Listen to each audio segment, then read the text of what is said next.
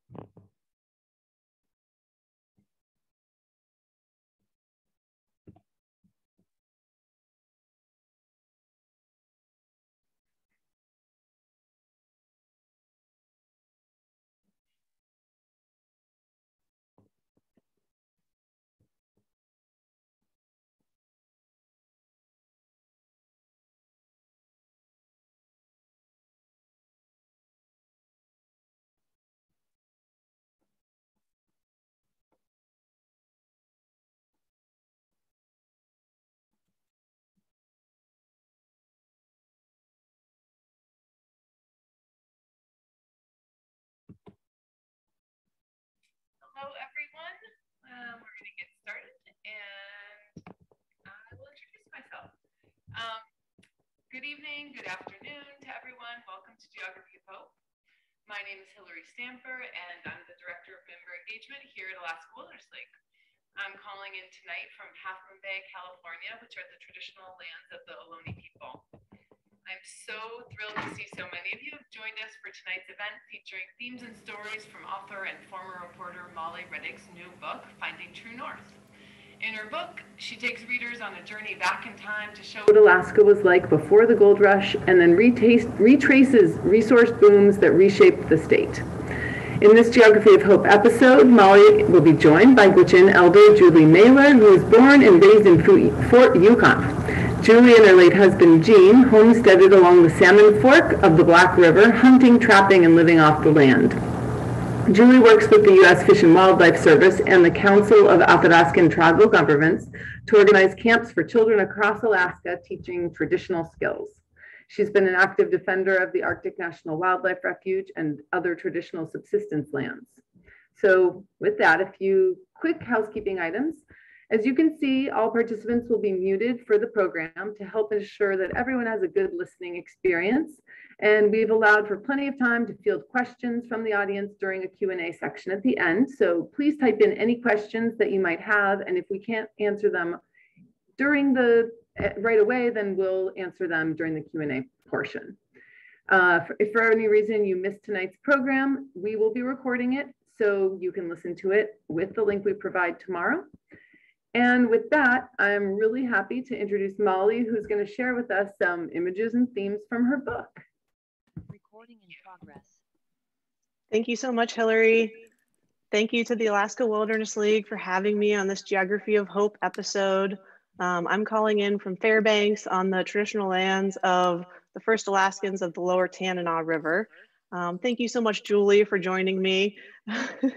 I promise I'll stop bugging you after this to do events. I'm just really honored to be here and to speak with you all.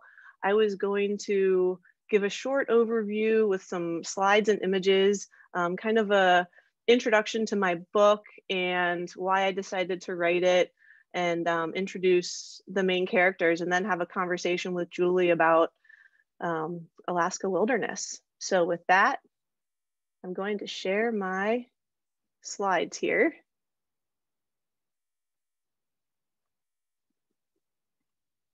Okay.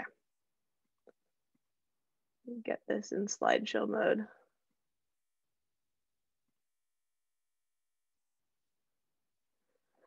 All right. So my story kind of starts, my Alaska story starts in 2010 when I moved to Fairbanks to work at the newspaper. And I was an idealistic young person. I was a proud environmentalist. And to give you an example, I was finishing up my master's degree in environmental journalism at the University of Colorado in Boulder. And I had also grown up in a very environmentally conscious household in Hershey, Pennsylvania. We lived in a really old farmhouse in the country. My parents loved nature, loved wildlife. loved the outdoors and really taught us to love those things too. So I came to Alaska with these dreams of living in the wilderness, and I really wanted to write about climate change and environmental issues. And I really pictured myself, trekking around on the sea ice and doing all those things, which I did get to do. But I also spent a lot of time covering oil and gas stories as well, and writing about oil taxes and covering mining and stories about roads to open up new mineral areas. And so it was really a wake up call to, living in a resource economy and writing about these issues that really affected Alaskans and their jobs and livelihoods. So one of my favorite parts about that job was interviewing elders. I could not get enough of it. They would tell me these stories and just transport me to, a different time and place. And it just really captured my imagination. And so after a year, I switched to a new job where I'm still working at the Cold Climate Housing Research Center. And I was really lucky because I got to travel all over Alaska, from the Arctic coast to the Yukon-Kuskokwim Delta and Southeast Alaska, interior and the Yukon. It was amazing. And so I got to keep interviewing elders. And the more of these interviews that I did over the years, the more I realized that Alaska's history kind of fell into these 4 main eras. And you could certainly add fur trapping to this list and fisheries, but my story, these really seemed like the turning points in Alaska's history. So I thought, wouldn't this be cool to structure a story around? So the gold rush at the turn of the 20th century was kind of the beginning of modern day Alaska. All these outsiders coming north and building, towns and infrastructure and totally altering the landscape. Then you had the airplane age right after World War II, which again, like doubled the population of Alaska because of the military presence here. And it also introduced all these small aircraft that suddenly were connecting these rural communities, nomadic communities. They were able to open up so much country to trapping and mining. And they just changed life forever in all over Alaska. Like suddenly people could get mail and manufactured goods and anything they wanted. The next big boom was, of course, the oil pipeline in the 1970s. And this was really the beginning of the modern oil era we live in today, where it's, far and away the biggest industry and the biggest part of our economy today. And then subsistence is not so much a chapter as just a constant in Alaska. It's always been here, it always will be here. And it's really an economy in and of itself. So this was definitely going to be a big part of the story. A quick introduction to my characters. So I got kind of lucky with Clutch, and I ran into him at the neighborhood saloon.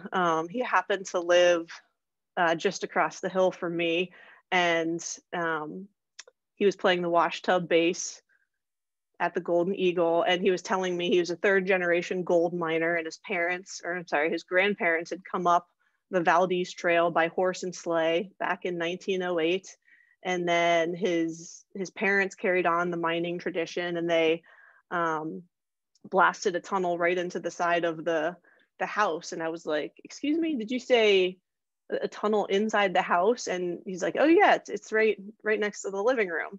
And I didn't quite believe him until I toured it for myself. And this is Clutch standing at the mouth of his tunnel, which is an 800-foot drift mine that begins from the Arctic entryway of his house and just stabs into the hill. And his family spent decades doing hard rock mining in this tunnel. So a great example. I mean, he's had so much history in Alaska, and his people and family had always relied on mining for their jobs and their livelihood. So great to get his perspective on resource development. I also got lucky with bush pilots. There's so many amazing bush pilots in Alaska. I've met a bunch of them, but I couldn't do any better than Al Wright. He just turned 97. And so he is Athabascan, grew up on the Tanana River, bouncing around to all these little villages. His dad was Athabascan and his mom was a white mission nurse. And when he was born, this nurse had to travel 200 miles by dog sled to help out with the delivery. But Al, yeah, so Al really grew up remote. And then when he was 6 years old, he saw this first airplane that he remembered. And he thought, like, that's what I want to do. That's my dream. But he never thought it would happen, because how would this native kid in the middle of nowhere ever learn how to fly? But then World War II came along and he got drafted. He was 19 years old. He managed to survive and made it back to Fairbanks and used the GI Bill to take flying lessons. And so Al basically, I think he had about 6 hours of flying lessons before he bought his first airplane, a little Taylor craft, and then just taught himself the rest of the way. And you can imagine how that went and how many colorful stories he has from basically being on the very leading edge of aviation in Alaska. As he says, he's on his 9th life. And for oil, I found an archaeologist. So thousands of people, tens of thousands of people came to Alaska to help build the oil pipeline and get that up and running in the 70s. One of them was Mike Kunz, who was an archaeologist. And I thought this was cool because I hadn't heard much from that perspective. There's lots of stories about the pipe fitters and the laborers, and I hadn't really heard about an archaeologist working on the pipeline. But his job was to go ahead of the construction workers and survey the lands. They had a route picked up. It was 800 miles, across the entire face of Alaska. From the Arctic Ocean basically down to Valdez, down to the Pacific.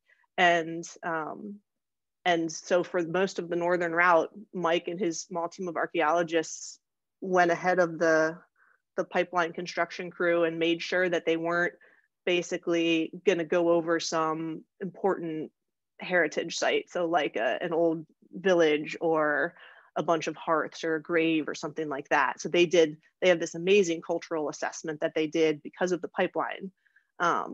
He was a great example of somebody, he just moved to Alaska because it was his dream to live in the woods and trap and hunt and just tramp around the tundra. But he ended up working for 50 years in the oil industry because that's where the opportunities were.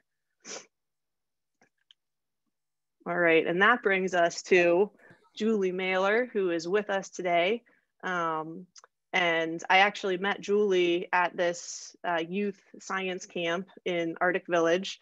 And like I said, I've been nagging her ever since to tell me more stories and do things like this. But I just couldn't believe my central Pennsylvania imagination couldn't believe that somebody like Julie is real and is still just like the embodiment of so many of these ideals of living subsistence and harvesting the resources, but taking care of them and teaching the next generation how to do it. And so so I think with that I will bring Julie on and we can have a chat, and then we'd love to take questions from everyone.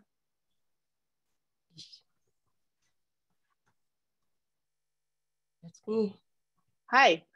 Okay, you're still there. Yeah. So you were telling me that you're calling in from Fort Yukon, and the Yukon River this is an exciting time of year if you're not in Alaska, that we call breakup, because all of the ice from all winter is going out. So what's it like in Fort Yukon right now, Julie? Well, there's no snow and the water's rising, and there's about 30 miles upriver. It's flowing ice. Downriver is flowing 30 miles, but there's jam on both ends. But it'll break up eventually as long as it don't stay jammed. Is there anything you can do about a jam? And can you also kind of describe like what the what the ice long chunks look time. like? It's not a peaceful process of watching the ice go out. No, it's huge. Some of them can get about 20 feet thick, you know, big chunks of ice. Do they come up years on ago, shore and cause problems? Yeah, it pushes a lot of, it erodes a lot of the riverbank down here.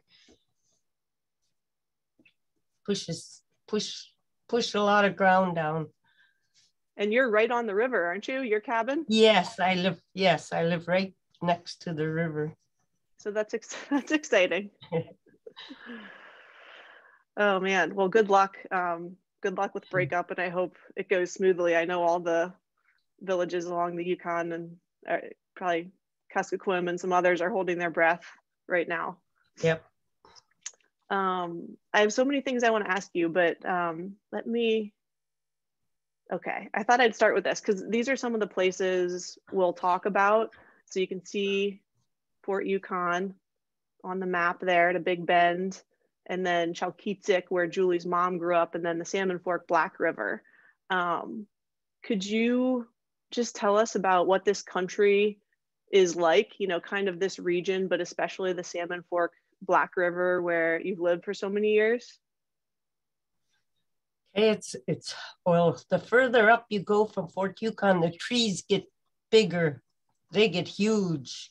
On the Salmon Fork, they're huge logs up there, and it's just wilderness. It's all it is, all wilderness. And there's no road there. It's good hunting grounds.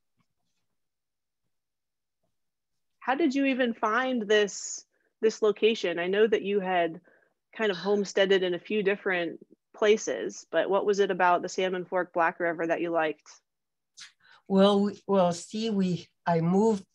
I was about 20 years old. I moved to the Shinjek first for 10 years, and somebody had filed an allotment there, so we had to leave. So we went further where nobody don't bother you. Was it pretty good? Too far for them. Yeah, you're almost in Canada there, it looks like. As far nice as hills up there. As far big as hills caribou, up there. Oh yeah, I can see. And the caribou, they used to migrate through where I'm at, come down and then go up towards Arctic, that area. Well, they don't come down that way anymore. I think it's due to a lot of forest fire, probably burnt up all their food. And this is the porcupine herd you're talking about, which a lot of people have probably heard of just in relation to the Arctic refuge. The porcupine herd is this great big herd that calves in the refuge near the area where they've been trying to drill forever. And so, yes. So their migration has already been affected quite a bit over the years. Yeah, that's.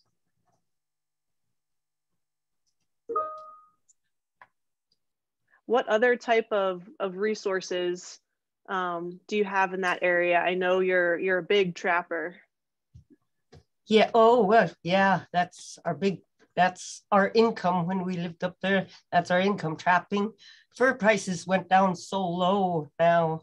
You know, and then there's moose, there's fish up there.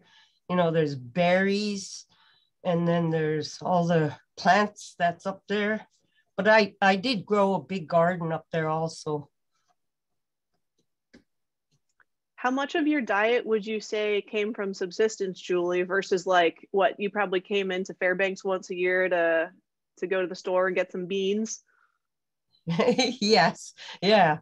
Yep. And we grew wheat up there just to make flour to see if we could do it. We did that, which worked. We didn't buy too much from the store. We didn't have to buy, meat anyway. It was all in our backyard. So you were really living off the land, like the true definition of subsistence. Yeah. Yes. What was it like raising kids? As somebody with two little kids, where I have like a million toys in the house and I feel like I need, iPads and, all this stuff. Like, what was it like just raising kids on the land? Oh, they like the sticks. They like sticks, fishing, just being near the water, in the water.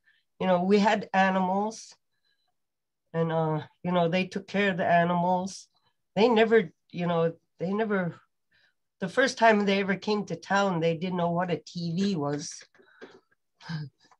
Wow. That's good parenting. Congratulations. And then can you tell me about your trap line, just kind of where it went and then what it was like?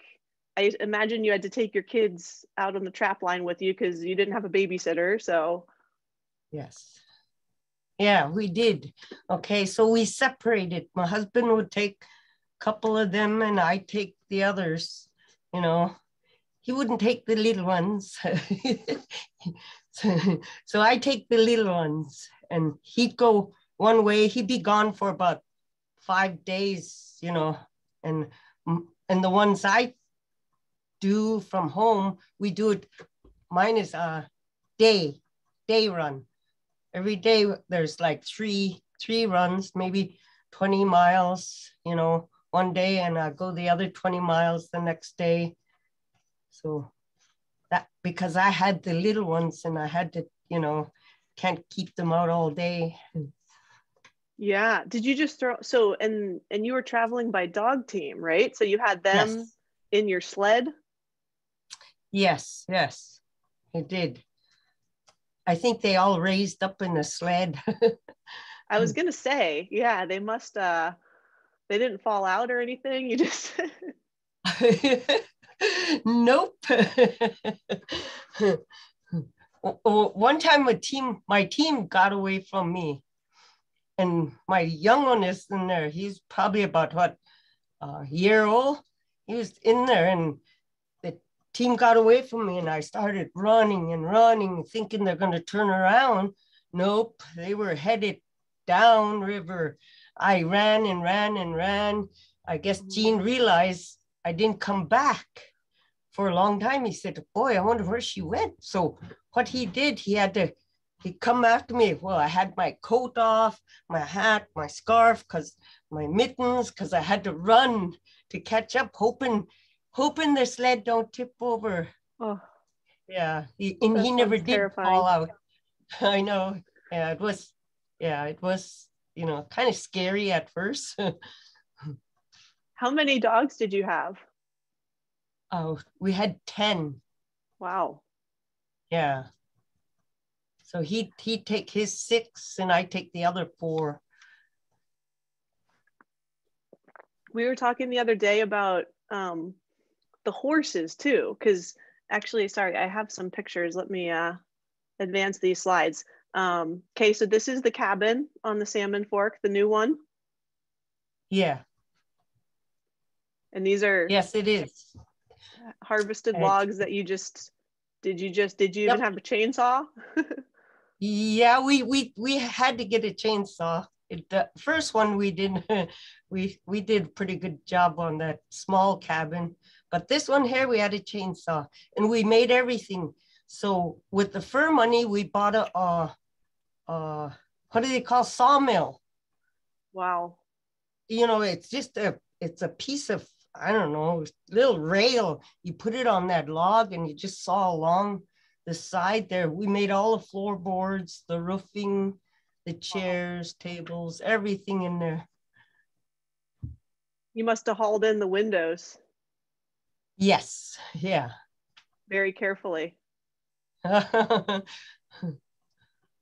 Okay, so, and then here's a couple more. Can you tell us about these photos?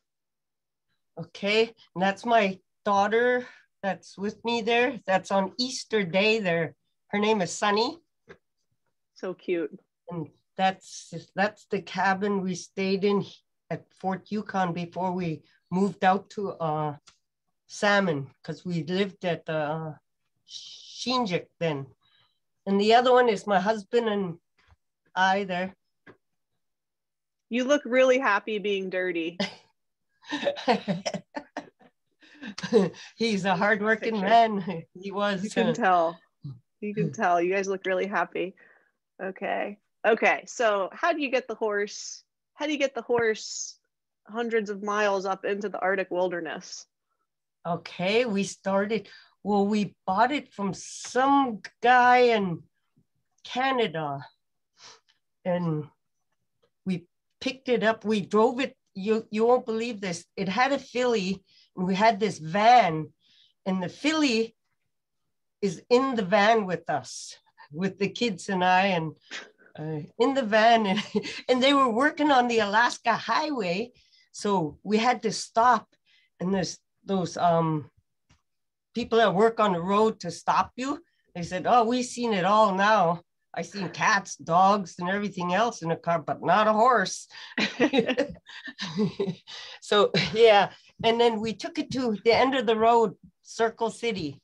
We took the horse there, and from there we swam across the river, the Yukon. We swam across the Yukon, and we just I had a compass, and I did a compass heading to our place. The river's pretty wide there. I've been to Circle, and it's not as wide as it is where the Hall Road is, but yeah, that's not a short little swim. It isn't. Yeah, it's wide and swift and deep. You all swam. You weren't paddling. No, the horses had to swim across. There's no way we could haul them over there. But you guys had a boat. Yeah, we went over there, and waited for the horse to swim across to us. Oh my gosh. And then even once you got on the other side, I imagine the travel was like, were you just following the river, and what was the walking like? No, we crossed a bunch of rivers like Squirrel Creek, Black River, Grayling. Those are the ones I swam across. Or my husband rode the horses. So was it worth it to have the horses up there for all that effort that it took? Yes, they're a lot of work, but they're good to have. We can ride up in the mountains with them, and just ride. Yeah, just have fun. Go hunting with them.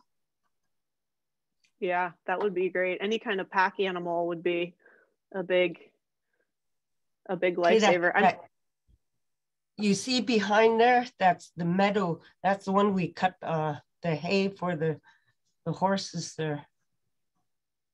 Oh, how did you get the hay up there? You grew the hay? It grew. No, it just grew there, and then we tilled up some ground to grow some wheat for them too. Oats is what it was. Yeah, we grew some oats, and we didn't know if it was going to grow there. So we tried it, and it took. Wow. I've heard a lot of Alaska Native people say that we're hunters and gatherers, we're not farmers, but you had to do both to survive out there. How did you learn the farming? Was it more from your husband, or was it just stuff that you figured out? Okay. Yes, more from him. Well, we learned together as we went along. What were some of the hardest moments? Yeah, the meadow now, you see how it's clear. Right now there's willows. I was there last fall. The willows are growing big in there. Well, okay, I'm going to stop sharing, and then we can just, hopefully this doesn't cause any problems. Now maybe our heads are a little bit bigger. That's kind of a nice segue, because I was going to ask about what type of environmental changes you've seen with climate change, because Alaska is changing in so many different ways. What have you seen in your region? Okay, the weather, like you said, well, fall hunt now is even later because it don't freeze up like it should when it's supposed to. And spring breakup is the same. So and the vegetation is changing. It's growing. The willows had grown a lot. I mean, they grew because when we first moved up there, the willows were probably only knee high. Now it's like that picture behind you. Wow. That's how big they get. Yes. Yep. And there's different kind of vegetation growing I haven't seen. I think it's due to the change of the weather and the fire. Fire destroys a lot, and it just, the permafrost, there's hardly any permafrost. Yeah. Is I would think having that more vegetation on the tundra where it used to be open would also affect the migrations of different animals, especially caribou. They're not going to try to jump over try to battle through the willows. So they're just going to go a different direction. Stay a different direction, yes. And the animals that's up there in the hills, when we go trapping, the ones, marten, there's a lot of marten up there, and wolverine, moose, and fish do go up and spawn up in there. Has it been beneficial in any ways? Just general warming trends, as far as like better fishing or more of a certain kind of fur bearer that you see? Or mostly negative? It's been falling, not as good as it was. That's tough. Yeah, especially when, you're relying on that for everything. And we've heard a lot about fishing, like especially the Chinook, the run of kings on the Yukon seems to have really crashed in recent years. I was wondering what impacts you've seen to the fishing. Oh, yeah. I'm hungry for fish right now. So what brings you hope, okay? That brings me hope for more fish to replenish itself. Hopefully, because we can't fish.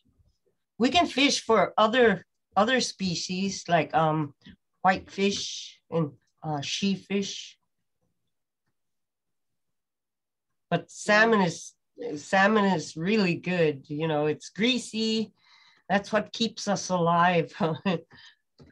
Keeps you warm. Yeah. When it's 50 below.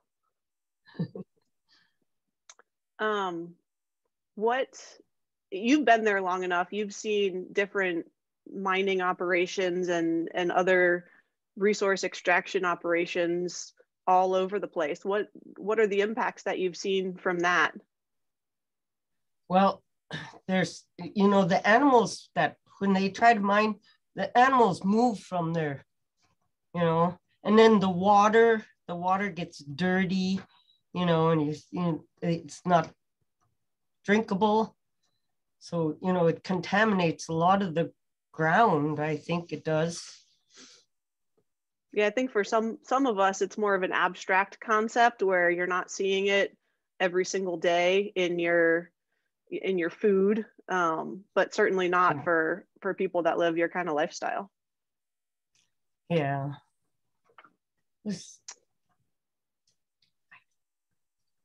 Let's see.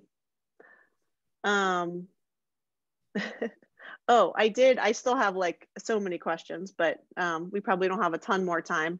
I did want to ask you about your work with youth, and I know that I've hung out with you at a couple of these culture camps. Can you tell the group about your culture camps, what you're trying to accomplish, and kind of the changes you've seen in kids since you've been doing them? Okay, so the culture camps I usually have in the summertime and probably fall time. So what I do is I bring other people to help teach what they know also. So I teach respect is what it is, respect the land, and the people, respect it. So that way they know the country too. Right now, the kids here, they're just stuck in their house with these devices. So, and those kids, and then the kids that come out there is from all over the villages and maybe Fairbanks. There's a few that came from Fairbanks before. And so what we do is we have fun. We have fun. I teach them how to cook outside on a campfire. And then we teach them how to fish, set a fish net. And then we teach them how to build things. And then, I don't know, we do a lot of fun things. To me, it's all fun. The kids think it is too. We go swimming. Yeah. I was remembering being on the Porcupine River with you, and it was like the most jam-packed day. It was like, check the fish net in the morning, and then you come back and you cut the fish and dry the fish, and then you started tanning these muskrat skins that you had also taken the kids muskratting in the spring. So you had these skins that you taught them how to tan, and then you go for a swim, and then you're like cutting wood, and then you're like doing a stick pull or like a fun game and hauling water. I mean, it's just, it's fun, but it's so much work.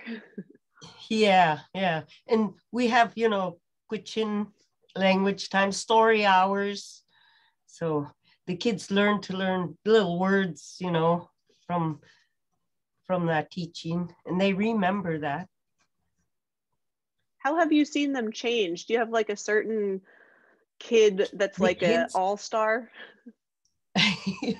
They're all good kids, and some of them, they come shy, but then once they all get together, they open up. And, I want to say they don't believe in me, but they trust me, I should say. They trust me, so if anything, they come to me and tell me this, like that. So, and we work everything out. Everything goes good. So and it's like that in the winter time too, when we have winter camp. It's different. Than they got to learn how to dress properly, because we'll be outside all day. I think it's that they're inspired by you, and I can definitely relate to that, because that's why I've been hounding you about all this. It's just, there's not a lot of people that are walking the walk when it comes to subsistence. It's something we hear about in Alaska, and we incorporate it into our lives in different ways. So like my family will go dip netting for salmon in the summer, and we pick berries and we hunt, but it's a very small portion of our overall diet. So to see somebody still doing it, like, you have these options, you have a lot of easier options that most of us have embraced, and you have opted to do things the hard way. Why do you think you have done that? It's not hard, it's fun, because I liked it. It was right there in your backyard. All you need is there, so it, we didn't make much, on our fur, but we got what we needed with the money that we made off the fur. So yeah, we pick berries and we make our jelly. It was fun. It's a lot of work, but it's fun work. If you like to work, that's why I was out there. That's why I went out there.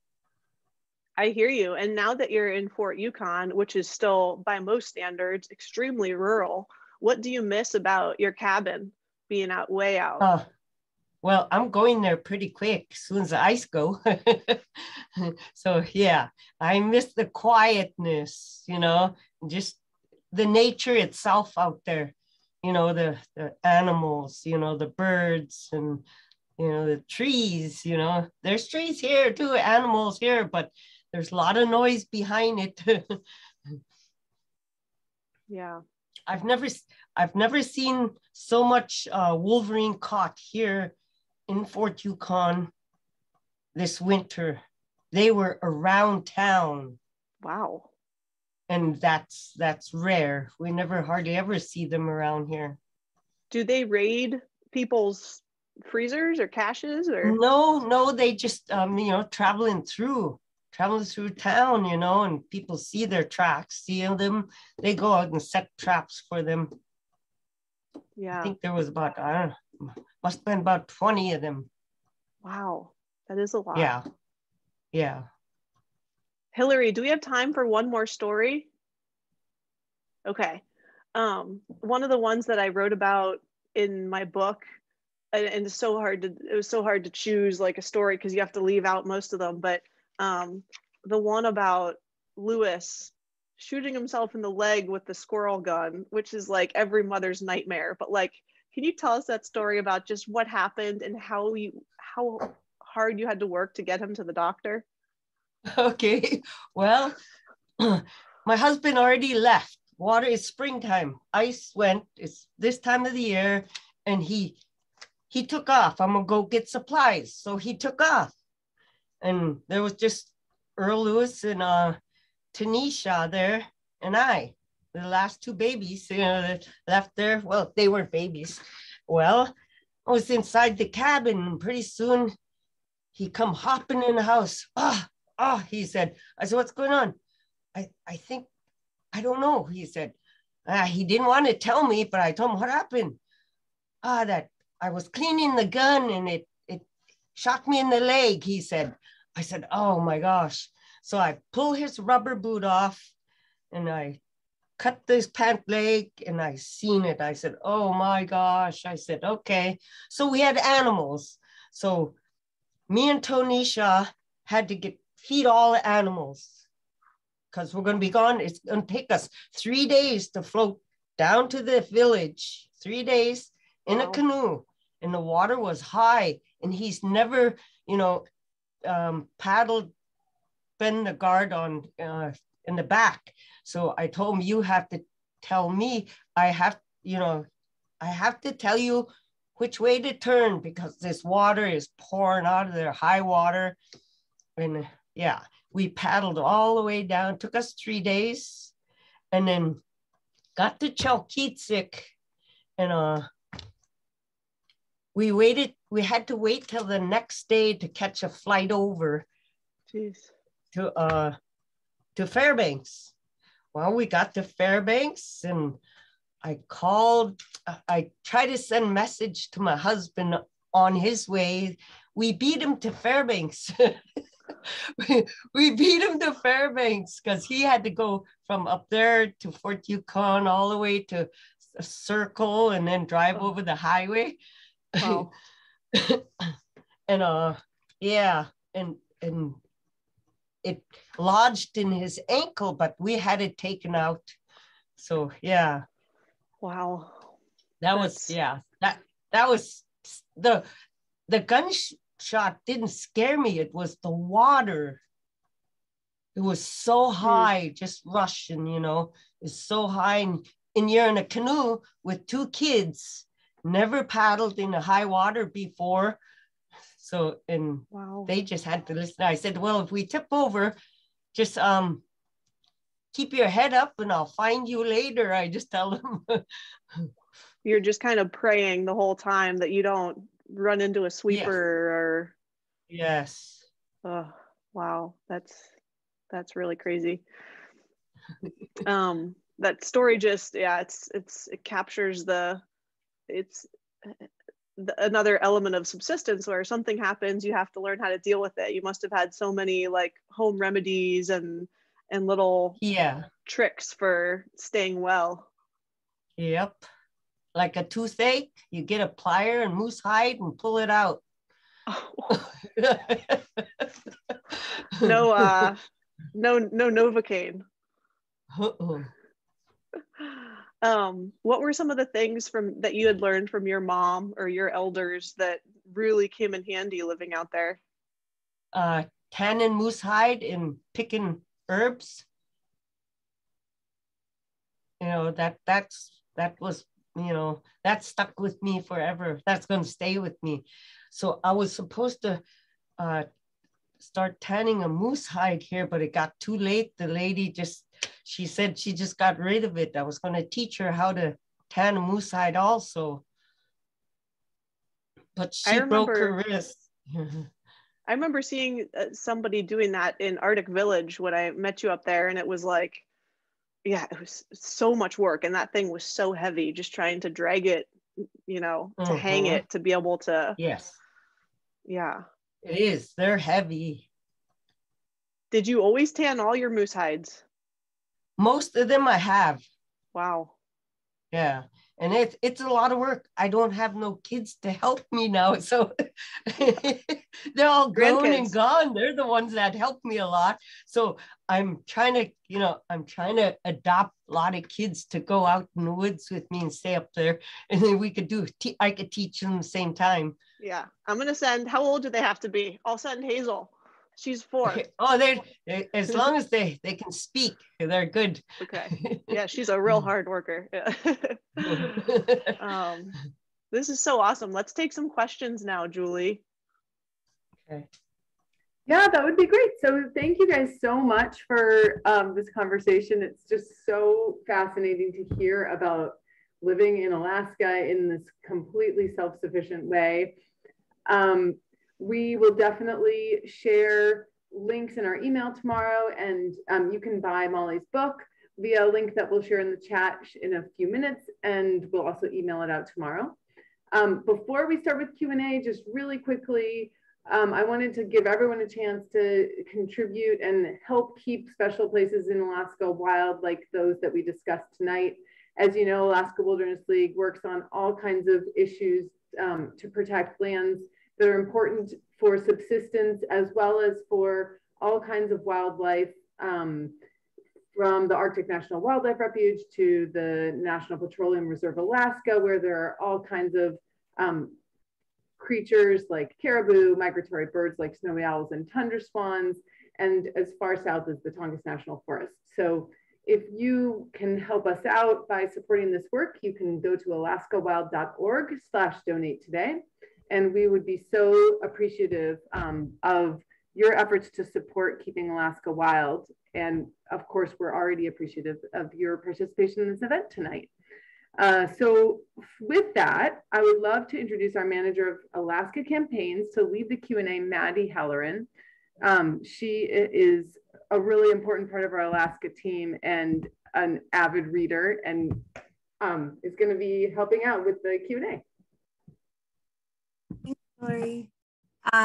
Yep, Maddie Halloran. I'm the manager of Alaska campaigns. I'm currently on Dena'ina lands in Anchorage, Alaska, where I was born and raised. And I'm so happy we could have both of you join us today. I loved this book as someone who grew up in Alaska and felt like I really identified with not only, you know, some of the crazy stories that happen when you're out and about in Alaska, but also a lot of the reflections on booms and busts in Alaska's history. So I really appreciated both of your stories. We had a bunch of questions come through in the chat that I was writing down.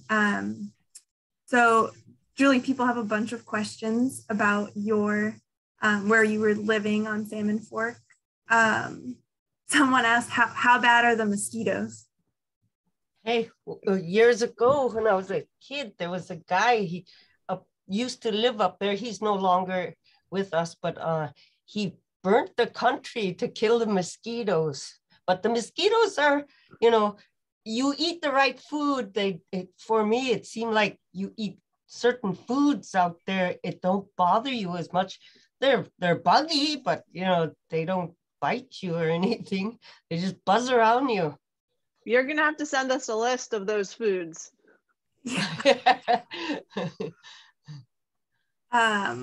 Great. And how long was your growing season on the Salmon Fork, and how did you coordinate like getting your supplies or communicating with people outside of there? We don't communicate. The only time we communicated is when after breakup, he goes down and get all the news. I put a little mailbox out there by my house up there, and few people come up hunting. It goes, who delivers mail this far?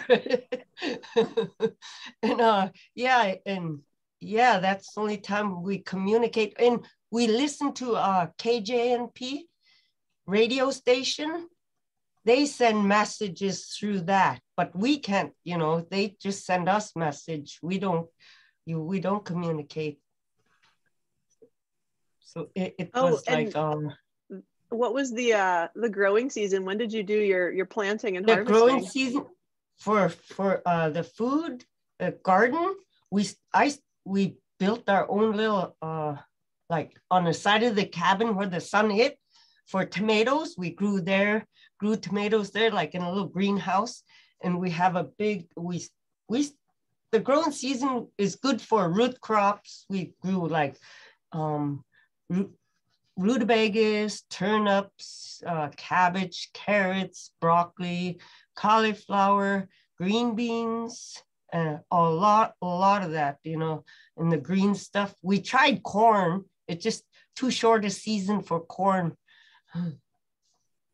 So yeah, it's good. The 3 months, we started at the full moon. We start in the full moon for certain plants that'll grow. We start there, and it takes June, July, August, September, we harvest. Pretty long. Yeah. So you talked about a few environmental changes, like with fishing and the willows that you noticed. Someone asked about permafrost. Have you noticed anything else in the land changing as there's climate change and different temperatures? But specifically, they were asking about permafrost melting, but any other environmental changes? Well, that's let me see, the permafrost, there's places, and the glacier, the ice that was up there where we go in the summer just to get ice. So there's a glacier there, is no longer there. So it everything just kind of like, what happened? Somebody turned the heat on, and then the growth. And a lot of the land is drying up. A lot of the lakes are kind of dry. Wow. Yeah. Okay. And sorry, I wrote these down a little out of order with what you were talking about, but there was a question. What do you do with the fur? So you talked about selling furs. Okay. Yeah. Okay. So the moose hide and the fur, well, see, there's no store up there, so I have to make clothing for my kids. And the moose hide, we use it for like mittens and our boots. That's what the moose hide fur come in, and the furs with your coat, they're warm. And yeah, it holds its purpose. And then the ones that are good, we sell them so we could get good price from it, because that's that's our only income. Great, thank you. Molly, there was a question back when you were introducing sort of the concept behind the book, asking how you chose to write about those specific pieces of history. And there was a specific question about why you didn't write about some things in Alaska's history and occupation. And I guess there's a lot in Alaska's history. I don't think we expect you to write about everything, but you wanted to talk a little bit more about why you chose those. Yeah, that's a really good question, because it's hard to justify, like, you could start in the late 1700s and write about the Russian trappers and traders that came and exploited, first Alaskan hunters and almost decimated the seal and the otter populations. And I think I was just, modern history has to start somewhere. And it was like the gold rush seemed like the closest thing to the beginning of like modern history, in terms of like there's frontier cities and infrastructure and roads and, and it kind of built from there. And then the other big reason, also there's some really good books about the fur era as well, I would say. And then the last thing was, I really wanted to do everything from firsthand stories and from living elders who could, trace back their lineage and like talk about life before and after each of these booms. And it was just so much easier for me to to find gold miners, whereas trying to track down, you know, you start going deeper into history, it gets a lot harder to track down those storytellers. Yeah, thank you. Well, we just have a few minutes left, and I think normally we end our Geography of Hopes by asking our guests what currently brings them hope. So I wonder if either of you have any reflections on that from your experiences in Alaska. You first, Julie. Huh? Say that again. What brings you hope? Oh, I told you, what brings me hope? To be able to fish and hunt and, you know, just that this land don't change too much. I would so say, I could, you know,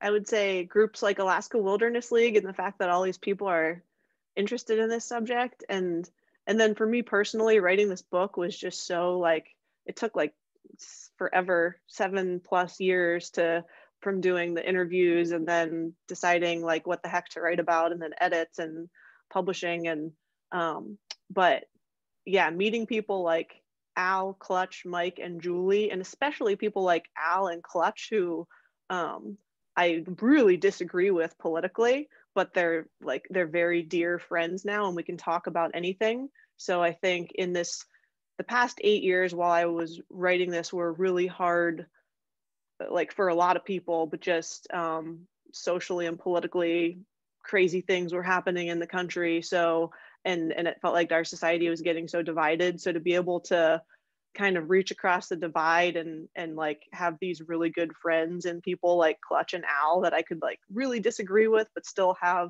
a civil conversation with. And yeah, that gives me hope, because I think that's our way forward. Great, thank you. Well, I will toss it back over to Hillary for any final thoughts. Yeah, thank you guys so much. There were still more questions in the Q&A, but just to try to close up on time for people, we'll follow up with a couple more questions of Molly and Julie and try to answer them via email. So thank you all so much for coming tonight. And I just wanted to close with 2 sentences from a part of the book that just spoke to me about Alaska. There's a section where she was talking about a little girl who Julie helped accomplish this big task that she didn't think she could do. And it said, this is what culture camp was all about. And for that matter, life too. Learning skills, testing your limits, and seeing if you can push a little further. Maybe that's the appeal of Alaska. It reminds us constantly that we are only human while giving us occasional glimpses of the divine. And I really feel like that's true of Alaska and Alaska Wilderness League. Thanks you guys so much for helping us preserve that element. So have a great night, everyone, and we will email you tomorrow. Thank you. Hey, Thanks Take so care. much. Nanahalia.